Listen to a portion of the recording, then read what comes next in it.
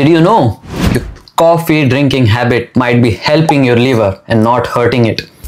Several researchers have shown that drinking coffee can actually reduce the risk of fatty liver disease, including the non-alcoholic kind.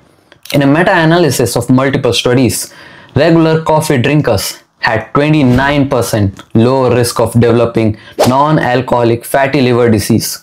And if you're already having fatty liver, coffee might be helping you reduce the liver inflammation and fibrosis progression. The magic compound is the caffeine, chlorogenic acid, and the antioxidants present in it that helps lower fat buildup in your liver and improve insulin sensitivity. But remember, not all coffee counts. Black coffee, this is where the benefit lies, not the sugary compounds, creamy cappuccino or latte that you like.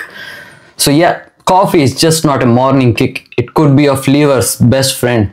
Drop a comment and let me know, how do you like your coffee? And don't forget to follow SwasthAham for more such videos.